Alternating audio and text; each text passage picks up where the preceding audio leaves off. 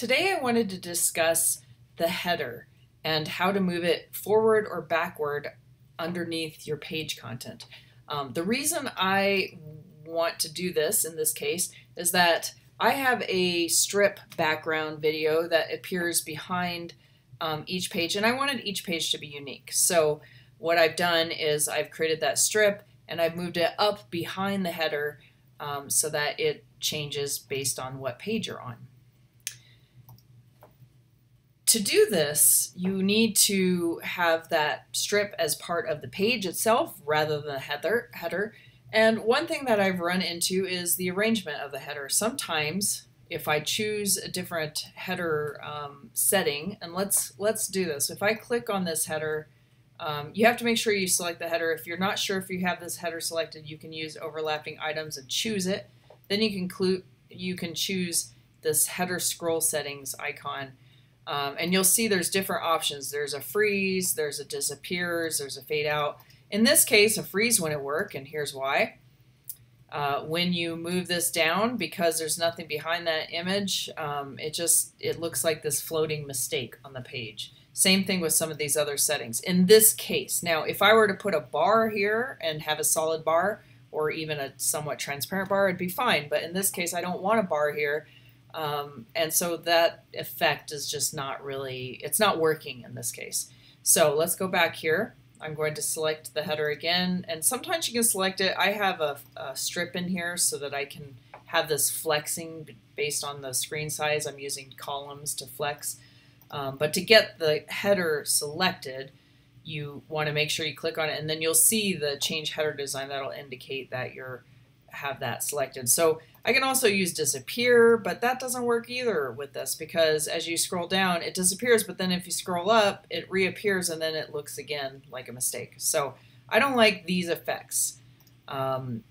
So what I want to do is I want it to scroll with sight. So I'm going to click on this. I'm going to choose, let's click on this header scroll settings. And I'm going to say scroll with sight. Now sometimes when I do this, my header gets put behind the main image. I don't know why it does this. It doesn't always do it, but it does a lot of times. And I run into this, and then I'm like, well, wait, what happened to my header? It's disappeared. How do I get it back? Well, I'm going to come on here and I'm going to show you how it looks sometimes. So sometimes when I choose that it scrolls, the header scrolls with the site, my header gets pushed behind whatever content I have. So if I am using this full image background or video get background, then it hides my menu basically. We certainly don't want that. So to fix that, the only way I've been able to find is to right click on the header area, and on a Mac that's control click, and then you'll see overlapping items. You can choose header, and then now again we have to use our keys on our keyboard, and on a Mac it's command upward arrow. So you may need to have a keyboard that has the upward, downward, side to side arrows. But if you use the upward arrow, it'll pull that header to the front. If I push the downward arrow, it'll push it back. Well, I want it to be on that top layer. That way it shows up on every page. It's in front of the page content. I have not been able to figure out a different way to get that to pull forward. If I click on header here, I can't really right click on this and arrange it. It won't allow me to bring it to front. Even if it, let's put it back again using my key commands. But if I come here and say bring to front, it doesn't always work. So I really like to use those key commands. So I just wanted to show, in this case, it did kind of let me move it forward and backward. Right now I'm using my key commands, my command upward arrow or downward arrow to move things back and forward.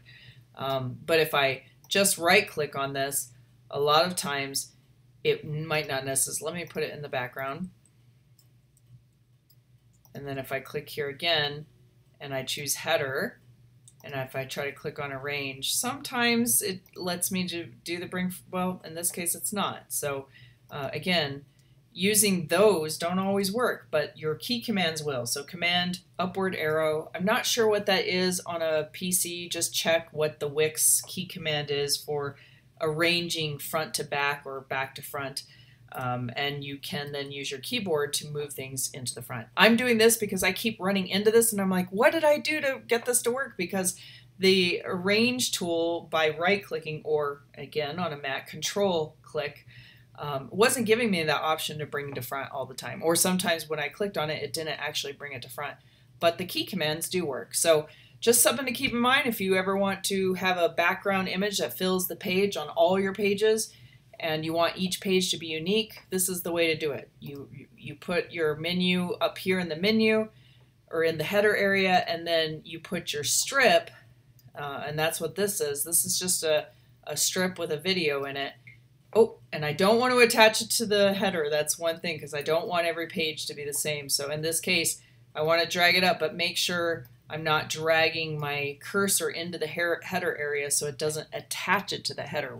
That's what I'm trying to avoid in this case. And then you can preview it and make sure it looks good across all different pages. So this is now solved here. That's great. And again, there are different header effects, so feel free to click on these, click on your header, make sure you have the header selected, and then click on header scroll settings. And you could choose some of these other effects. And these will work if you have, let's say, a bar behind your header, a solid bar. Usually solid is best for visibility. But if you're doing something like me where there is no bar, it's see-through and it's seeing through to a background object, and you want each page to be unique, this is the way to do it, to use the scroll with sight and then to make sure that you move the header forward to the top layer so it shows consistently across all the pages. Happy Wixing!